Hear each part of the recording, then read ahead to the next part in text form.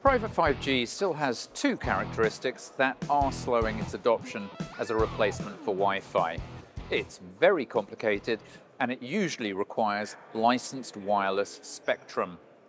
But in a glass half full sense, these drawbacks actually present carriers and service providers with a significant opportunity to expand their business models beyond bandwidth by offering companies value-added services that can offload the intricacy of 5G and address those onerous licensing responsibilities. Not everyone wants to undertake this sort of work. Well, I'm out of here.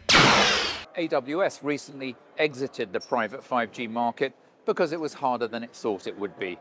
Recall that Google made the same mistake with its fiber business.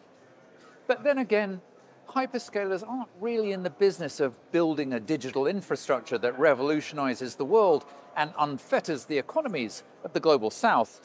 They're more in the business of identifying the shortest path to the largest pile of money and then not paying any tax on it.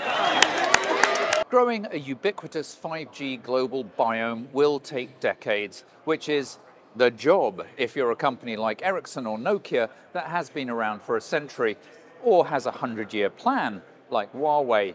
These companies have no issue with the mission's longevity.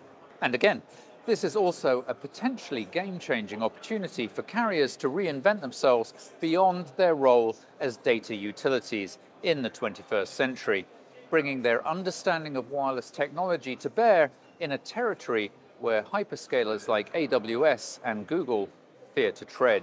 Join me next time as I wrap up this series by looking at how the history of our industry portends a future in which 5G dominates.